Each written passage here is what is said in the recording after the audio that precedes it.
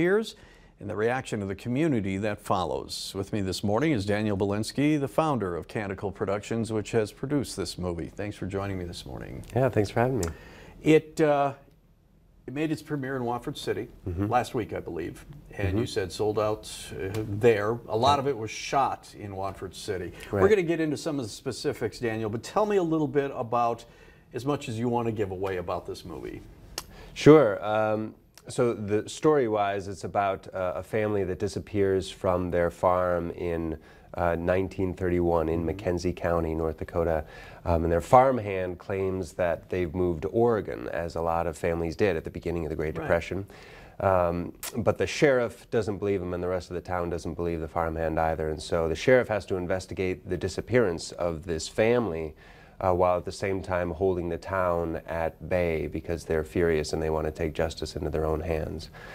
So it's this fascinating true story. It really happened in McKenzie County. A lot of the people up in McKenzie County have an actual personal connection. So their grandparents or their great-grandparents were involved with the events of that, of that episode.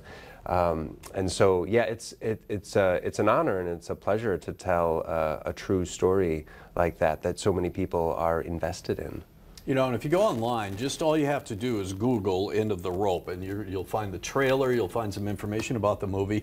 And I think it's important, and you did point this out, Dan, that it is a true story. It is something that, I've lived here a long time. I had never heard about this incident.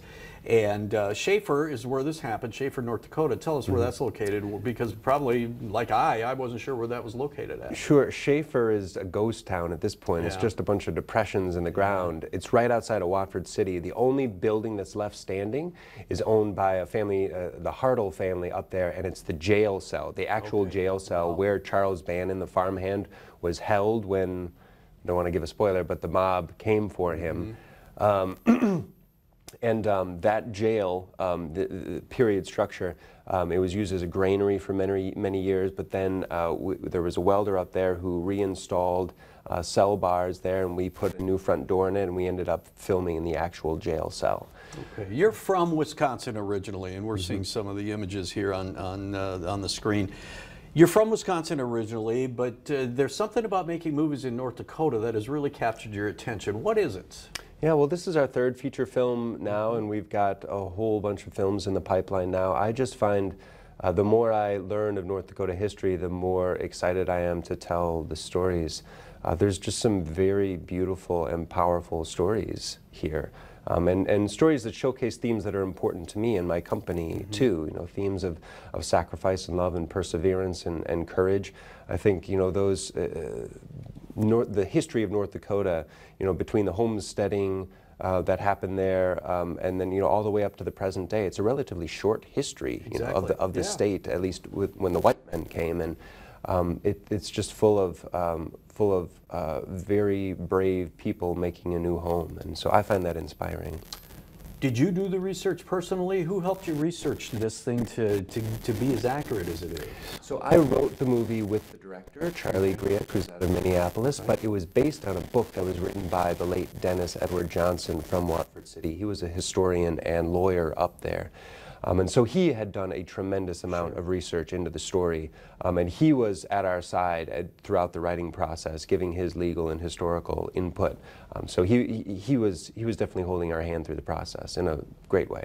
Okay, time is going to fly here, and I want to make sure that we can tell people where they can catch this movie. But when you start with a film like this, do you have actors in mind that you think, or actresses that you think would play the particular roles in general? Do you open it wide open to auditions? How do you go finding the people that are actually going to carry the movie? Yeah, for both cast and crew, there's some key people that I've worked with before that you always want to bring back to be part of the team. But apart from that, for actors specifically, we hired a casting director and we did a nationwide casting search for our leads. We also did casting calls here in Bismarck and also in Watford City for our supporting roles and extras. So there were a lot of North Dakotans involved in the production. Okay, let's talk about the red carpet premieres that are coming up here. And over the weekend, you're going to be on Friday night. It's going to premiere in Fargo. On Saturday night in Grand Forks. It's coming to Bismarck and other communities. So walk us through that and what that's all about. Sure. Well, the idea is to give a behind-the-scenes look into the making of the movie. So we have a red carpet affair, and we'll have merchandise that's out from the filming, props and costumes and set pieces and things like that, and also cast and crew available there for a Q&A afterwards and to meet and greet with people, so that people can get a real taste of what it's like to make a North Dakota movie here in North Dakota. All right, what's next? This one debuts. I know you're always busy. You're working on something. What's the next project? Sure, we're working on a film about the Marquis de Moras and the founding of Medora. Also a movie about Hazel Miner, the 15-year-old farm girl who gave her life saving her little brother and sister in the snowstorm in 1920. That is a story of legend, and it deserves to be reintroduced to the generations that have lost track and don't know who Hazel Miner is. Absolutely. Same thing with Medora. Daniel, thank you so much. I appreciate your time, and I know this is a busy time for you, but you know, again, all I've seen is the trailer, but it's very intriguing, and it looks like a great movie. What's the total running time on it?